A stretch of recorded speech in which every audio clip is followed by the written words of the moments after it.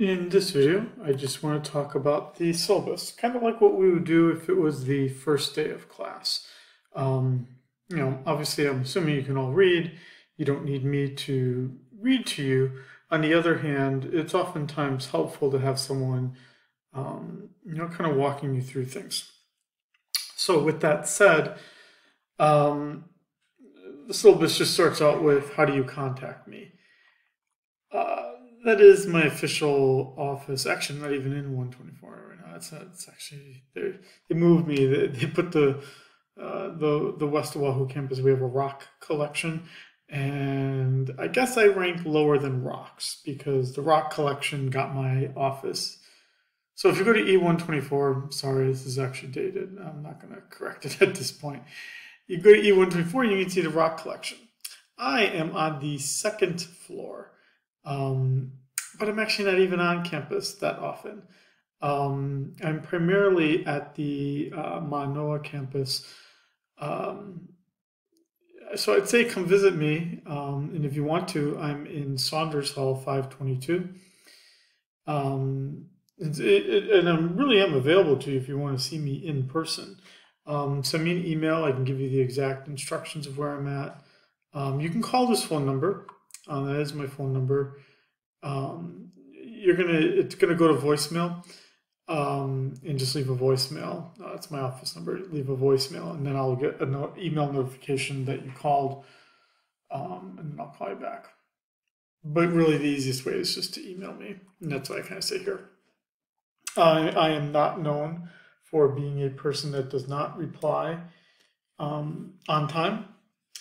I reply pretty promptly, and given just the fewer number of students I have in the summer, I'm not known for not replying. If you don't get a reply from me, that would mean you should email me again. And that really is the easiest way to manage that. Okay, here's our description of the class. I did not write this description. In my opinion, it's not a rather well-written description. So instead, I wrote something of my own, which is right here. So this is as a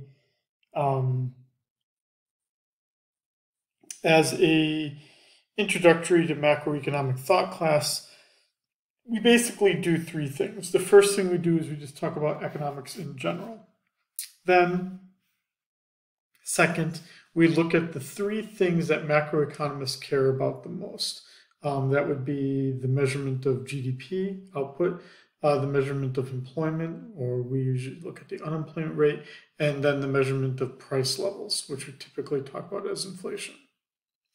And then this course concludes with talking about how two entities in society, the government and the central bank, try to manage economic conditions to try to manage the GDP, the inflation, and the unemployment rate.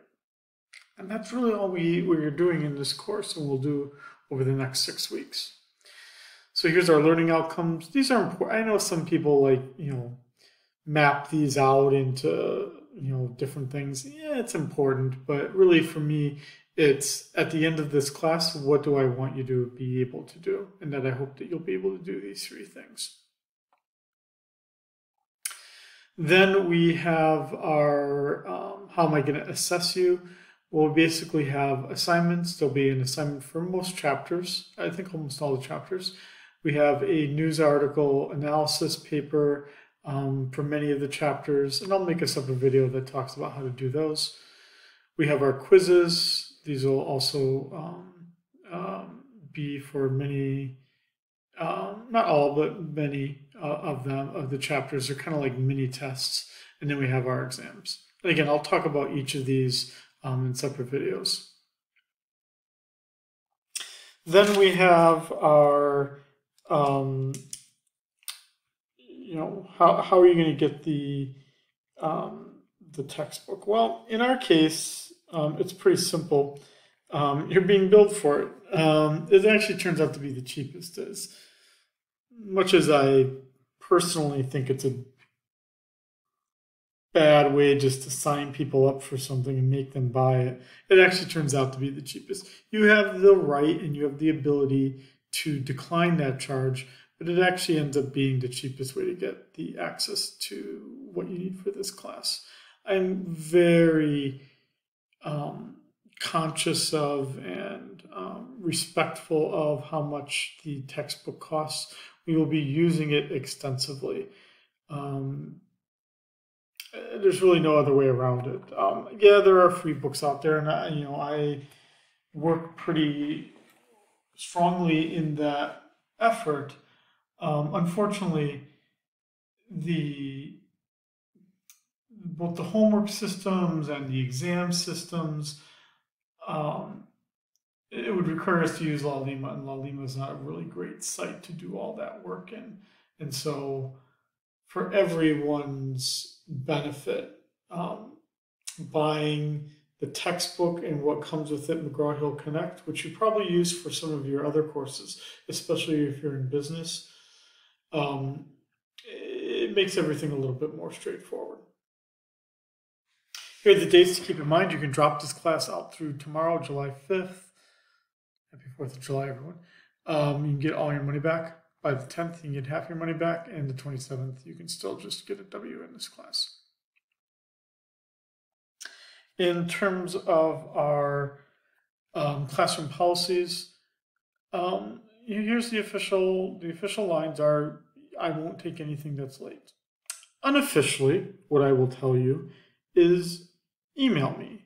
If you know you're going to be late with something, talk to me about it. Help me understand what's going on and why you'd like some more time. Generally, my criteria about whether I will accept something late comes down to I try to be fair to everyone in this class, and if I feel that what you're doing wouldn't be fair to others if they were in that same situation, I don't grant it. Or, in that case, if it is fair, though, and I think others would respond the same way, I try to be to give that exception based on the fact that others in the same class would want that accommodation as well. Academic integrity, what you submit must be your own, especially for the news article analyses, where I know that now AI is becoming more and more important. Don't let AI write your papers. I will likely know that AI wrote your paper. Can't guarantee it, but I likely will know. Why take that risk? Why make it so that I have to write an uncomfortable email to you asking, did you write this or not? And having to investigate it. Just write it yourself. If you need accommodation, send an email and then they reach out to me. Here's our grading scale for this class. I will be grading things quite promptly, so you should pretty well know how you're doing in this course. And then we have our schedule for this class. Some people really like it, some people really dislike it. You can tell me at the end of this course which camp you're in, but it's just, I don't know, I've been doing this method now for some 10 years. I'm not saying I'm unlikely to change, but my general structure here is, when teaching online, is that you have some freedom to, as I say here, pace yourself or decide how you want to learn. And that many of us, there are a few of us who diligently say, I'm going to spend 30 minutes a day on this class. And that's great for you that you do that this way. And this method that I propose here will still work for you. But on the other hand, many of us who are juggling multiple responsibilities find ourselves with multiple days not getting to, focus on this class at all. And then you get like 2 or 3 days where you can do a lot for this class. So I try to structure it with kind of a lumped deadline. We have 3 lumped deadlines. If as a 6-week class, I basically create a deadline every 2 weeks. And that every 2 weeks, all of the materials for part 1 will be due. And for part 2 on July 30th, part 3 on August 11th. I highlighted here even in yellow. Basically, you are being told already what the deadlines are. You just need to now pace yourself to get these things done on time. So what is part one? Part one consists of 4 chapters. So basically 2 chapters a week, right? As an accelerated class, we're not a 15-week class or a 6-week summer class. We're doing a little bit more, but you already knew that. This is totally doable, right? And then in part 2, keep to the same structure here. We've got 4 things. I don't put a 4th chapter in here. I just keep it kind of an applied topic of minimum wage. And then in part 3, we have just a little bit more here. We have 5, only because all 5 are important here. I didn't want to cut it down to 4 just to keep it consistent and have you not learn something that you need to learn. Okay. That's our syllabus. I'll be making some now standalone videos that will talk about other aspects of this class.